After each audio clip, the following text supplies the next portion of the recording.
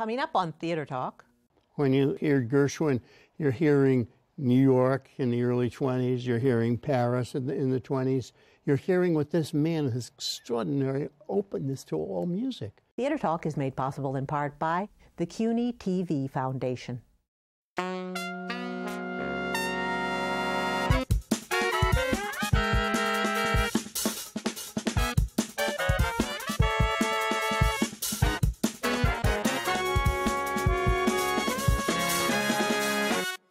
From New York City, this is Theater Talk. I'm Susan Haskins. And I'm Michael Riedel of the New York Post. Now, Michael, An American in Paris is coming to Broadway as a stage musical. Yes, and it so happens I went to Paris in December, Susan. So you did. Where I saw it trying out at the, what do they call it, the Théâtre du Châtelet, if I'm not mistaken. Right.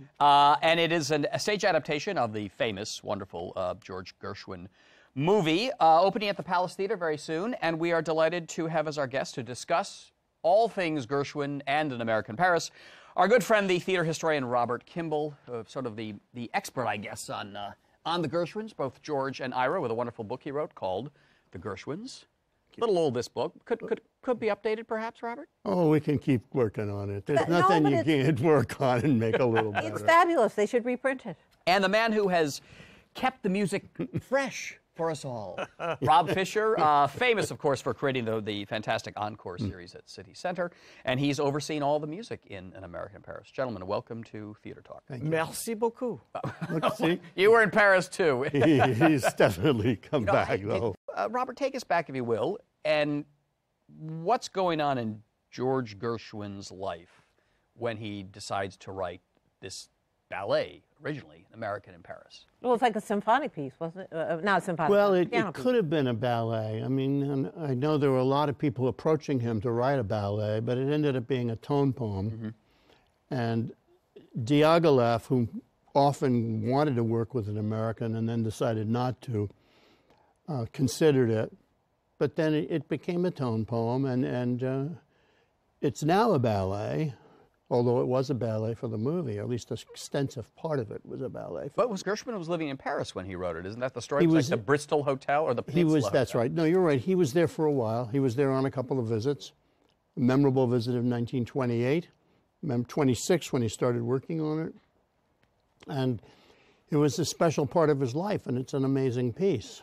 A wonderful, great piece. Can I chime in? Mm-hmm, please. Yeah. Because he was, at that time, I know he was really fascinated with all things impressionistic, both painting and music. Mm. And on that 26 trip, he collected every piece of music Debussy had written. He was trying to spend time with Ravel and Lesseps. He was fascinated by that.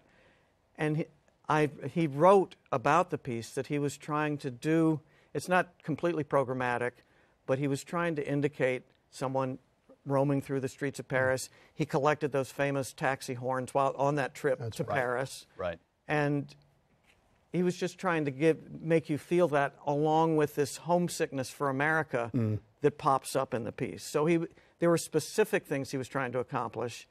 And he wrote about it as if he could imagine it danced early on, but it wasn't written to be danced. But he had the idea of a ballet in his Well, he had the idea mind. that it could be used in that way. Right. And why symphonic piece, tone poem, you say? Did he ever think, my brother Ira should come here and we should add some lyric to this? I mean, in American Paris, Ira could write a snappy lyric to that. Was that ever in the cards? Not really, although Ira did write a lyric for one small part of the score. And it became but that was an afterthought, blues. yeah. Yeah, but it wasn't that long after, because in the show Showgirl in 1929, the piece was used as a ballet for the Albertina Rash dancers. Mm. And so it had a dance life briefly. It wasn't the full piece at that time. But people thought this was an amazing piece. What are we going to do with it? And so Ira took her hand at it. Everybody who looked at it and said, this is just great. There's a wonderful recording of George playing it on the piano, which you can get now. And it works so beautifully with this solo performance by George Gershwin back I guess they recorded it soon after. Yeah. But now it was completely reinvented in 1951 for the movie after World War II, where a whole new nostalgia about Paris had been developed. And we're taking the nostalgia because by 1951 it had become sort of MGM Technicolor nostalgia Yes, of World War yes, II. yes. The producers and Craig Lucas, our writer, and Christopher Wheeldon decided, let's move it back closer to the end of the war and have a little more realistic idea of both the joy of the newfound freedom and the angst of what we've been through to play against each other. So it's a bigger color palette for us this time. Yeah, no, in this production I was struck by the sort of the hints at collaborators and collaboration, and you know, France itself is going to have to make peace somehow with its That's right. its divided Yes. history and divided loyalties in the war. It's part of the plot, people protecting and hiding Jews because they felt compelled to out of a moral sense. Now, what, Rob, are you improving on Gershwin's music here as the music supervisor? No way. What exactly? I just great- can't quite figure. I mean, you're an incredibly talented conductor and all that. we call but, him I the mean, great it's improver. Gershwin. Yeah, I mean, all right. what are you doing to Gershwin? I'm trying, let's see, what are you doing? I'm trying say, to like, never if he- betray him. It's like, it's the things I'm trying to like, is George and Ira, are you okay with this? Are you okay with us doing the verse before the chorus or the chorus before the verse? If I add a 4-bar extension here, using your entire vocabulary, are you okay? For the ballets in particular, was a lot of editing to do. We couldn't do the entire. We're not doing the entire concerto in F. We're not doing even the entire. We're the biggest. We're doing a majority of An American in Paris, and we're doing our edit of it is closer to George's piece than the edit in the movie Yes. in terms of the sequence of events and how much music is there. Are you having this sequence like in the movie where it becomes dreamlike ballet, running the whole American in Paris, I guess you call it a suite, within the framework of the whole?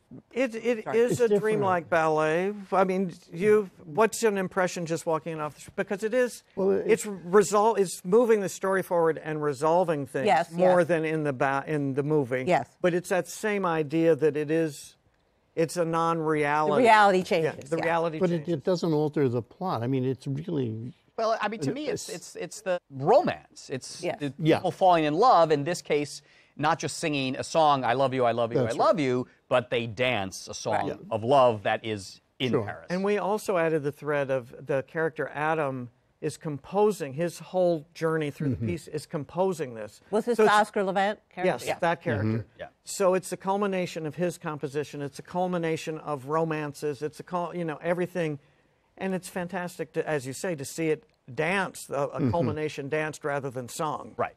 Now, one of the challenges. You look like you're going to like it. I know. I'm gonna like.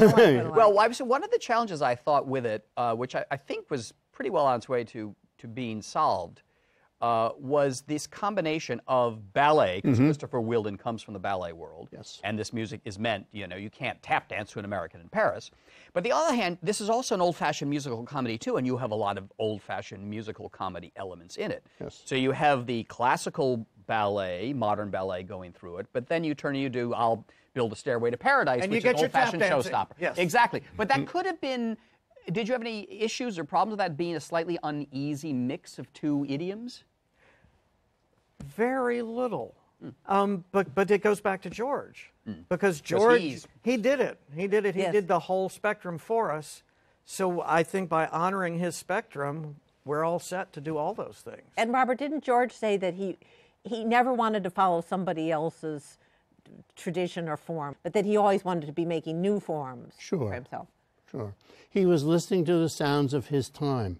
When you hear Gershwin, you're hearing New York in the early 20s, you're hearing Paris in the 20s, you're hearing what this man, his extraordinary openness to all music.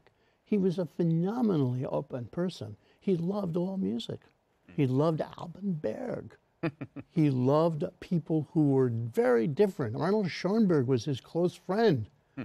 They played tennis together. When he was in Paris, he said his favorite composers were Bach, Stravinsky, now I've forgotten the third. But it's, people don't think about how closely tied he was to classical music. Right.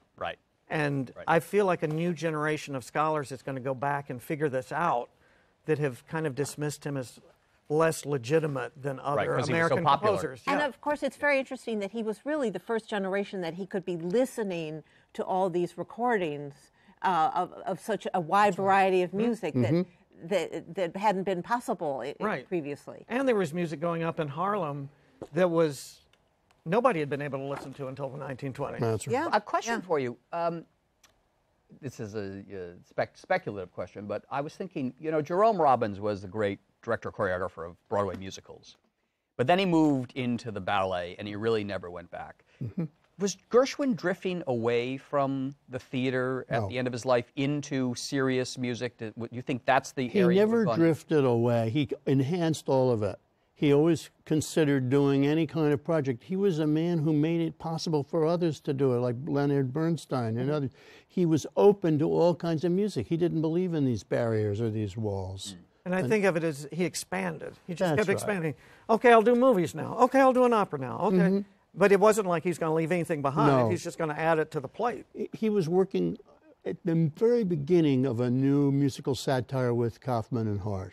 Oh. If he'd come back, he probably would have worked on that. Do we know anything about that, what the plot was? No, they didn't get very far. Any songs? No, we have no songs. No material anywhere in all the archives? Just a few brief discussions or telegrams. He's coming back. And he would work with them because, you know, he was very fond of them and they were really fond of him. You could also think he would have, had he lived, he would have been part of what Rodgers and Hammerstein did with inventing the dramatic musical. I don't think so. You don't think so? Why? I do not. I think he would have led more to what On the Town is like as a musical. He would have been about celebrating the present and the city. He was not going to go back into the past of some mythical, romantic past. No, he would have been closer to Leonard Bernstein. Just a minute or so left. Can I ask you your favorite, Rob Fisher, your favorite Gershwin tune? I know it's not good with favorites of any kind. I mean, as long as I could have another favorite in about 5 minutes. Yes. Absolutely. But if you pick one to just sort of indicate, as a musician yourself, what you admire about it. Boy. What you admire about it. Oh, my goodness. I'm going to pick Soon for no good reason. Exactly what I was thinking. Oh, my God. I was thinking How does Soon go? Soon, my lovely love, that we ended soon. And it's singing. It's both the shape of the melody, which is, it's not like all his shapes. It's not a rhythmic shape. It's a really windy, curvy, girly shape almost. That's interesting. But these... and also very sexy harmonic changes underneath it that go in an unexpected way but resolve in the most satisfying ways. And yours, Robert? You've thought about this, these guys a lot. I'll have another one in a minute if you want. Well, for most of my life, my favorite Gershwin song was They Can't Take That Away From Me. Yes. I'm not sure it still is, but it's up there. Yeah. Why?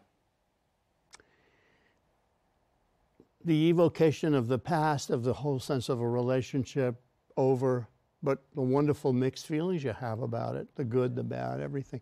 It's just to me, such a great song. And it was used so very little in the movie, Shall We Dance? One chorus.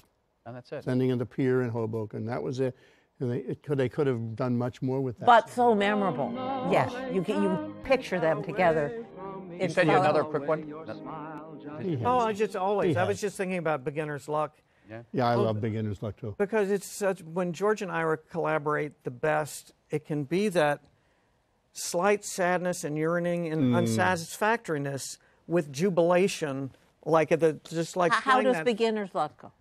I've got beginners. You need to hear the harmony with it because the harmony. You won't get them from me. Yeah. Where's the piano? Next time I'll have a I like Wonderful. You like Wonderful. I like that. I like that. It's so reliable. It is. But I'll tell you why I like that. Because as a kid, I saw my one and only. I'll never forget Tommy Tune and Twiggy. I think they tap danced in the sand or in the water. Right. Yeah, that little thing of water. That little thing of water. It's wonderful. It's marvelous. And I thought, now that's a great song, great lyric that lends itself to that kind of great Tommy Tune inventiveness and interpretation. But you know what? Michael Feinstein used to go up into Ira's room, and they had a little piano, and he'd say, Ira, I'm now going to play a medley of your favorites. And he would proceed to play things like Hot Hindu and other notable Gershwin songs. And Ira was going, stop,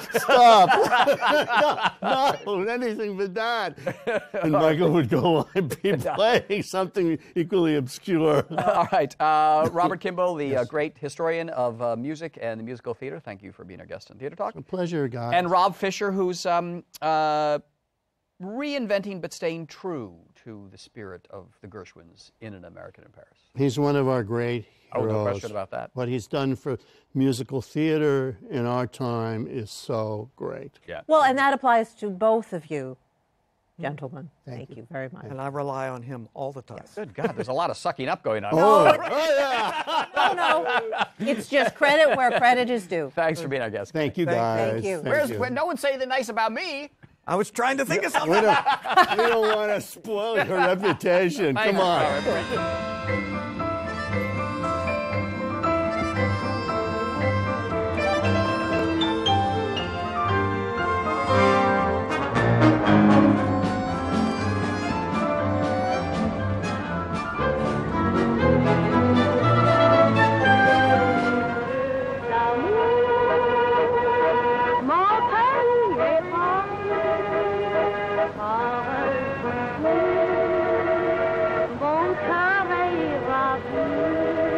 The great Josephine Baker's life seems to me to be tailor-made for a Broadway musical, and in fact there is one in the works. It is based on a biography of Josephine Baker called The Hungry Heart, written by her adopted son and our very good friend Jean-Claude Baker, who is also the proprietor of Chez Josephine, the wonderful French bistro on 42nd Street.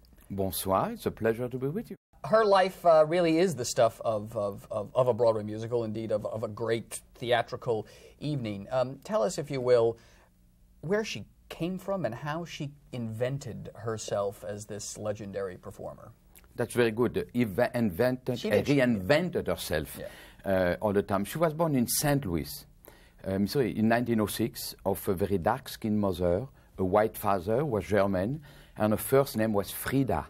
F-R-E-D-A, quite a long way from a legendary Josephine Baker.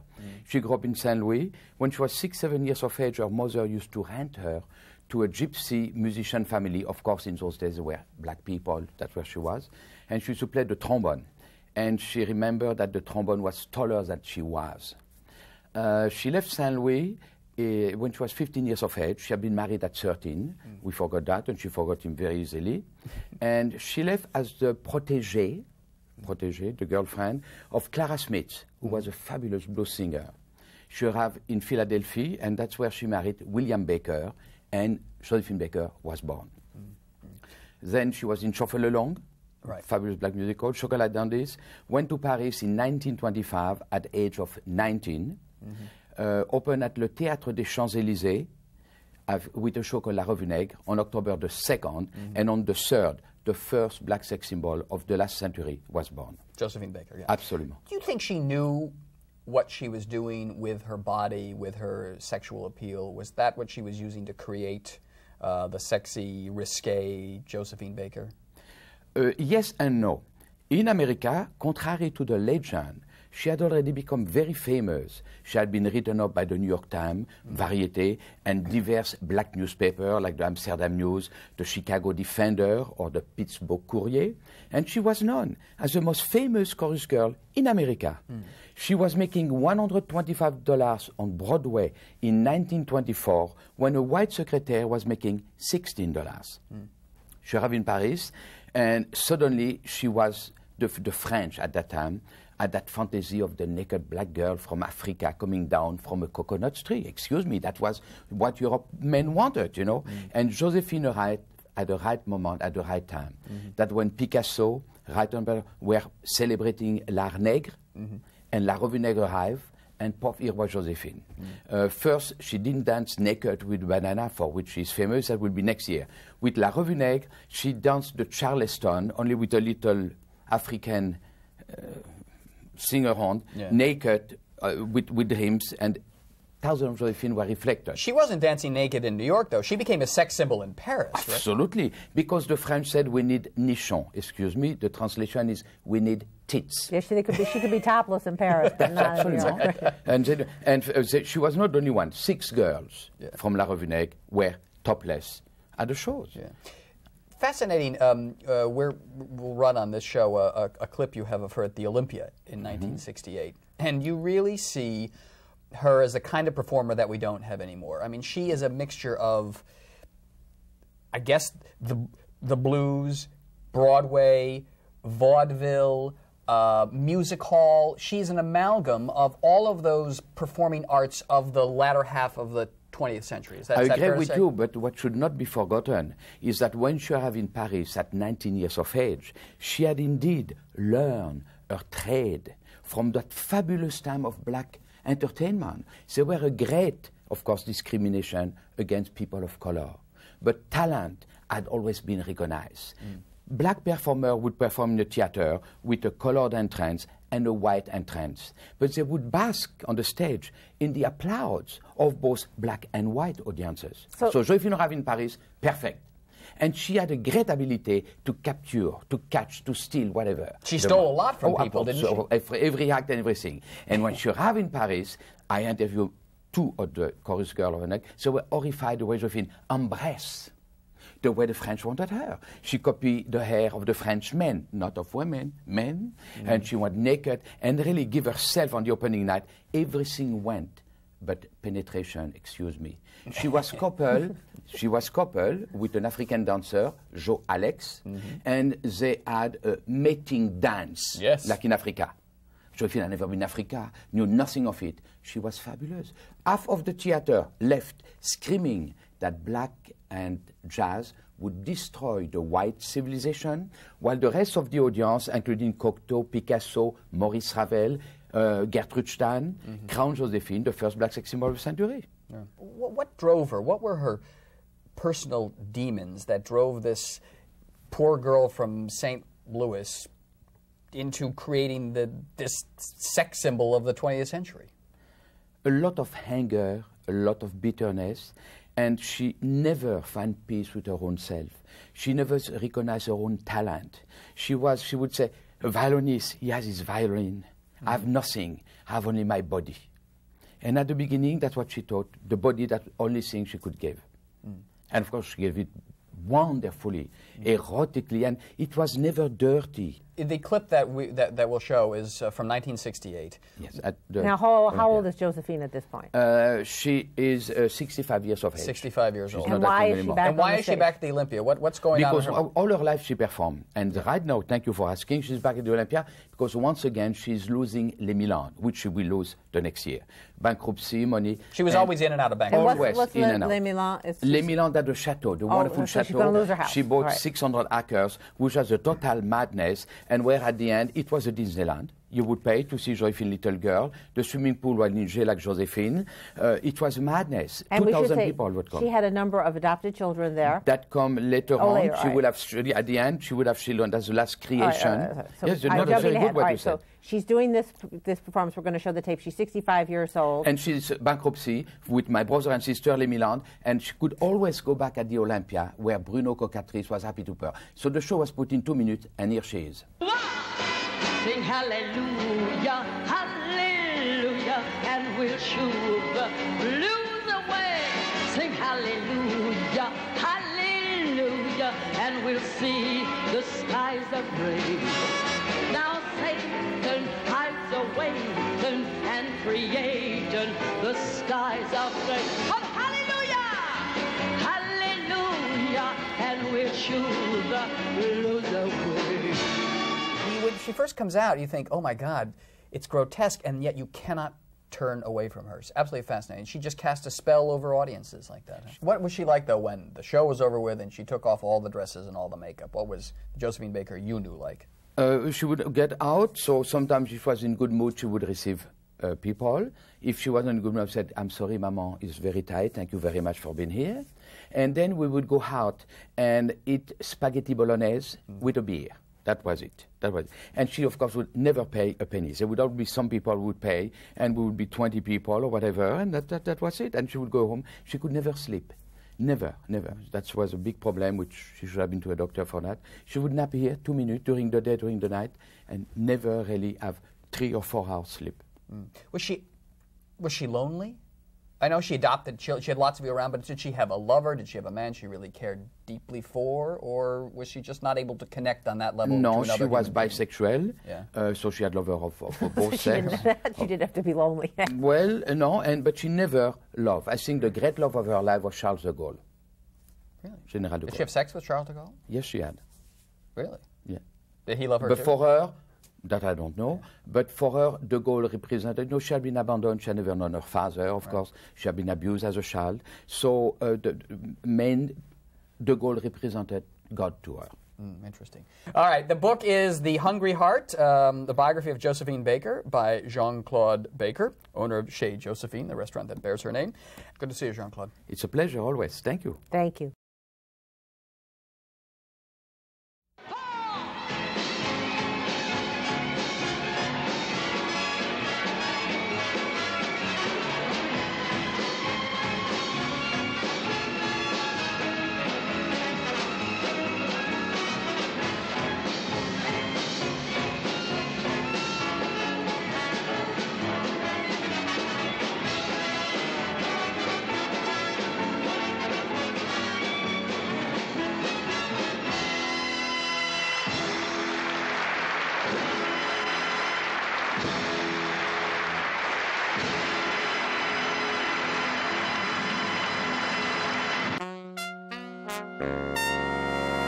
Our thanks to the Friends of Theater Talk for their significant contribution to this production.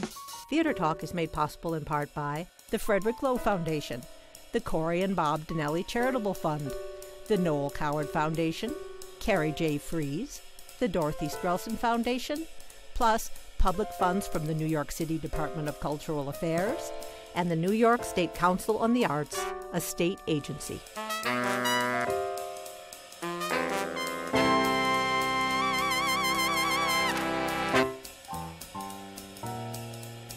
We welcome your questions or comments for Theater Talk. Thank you and good night.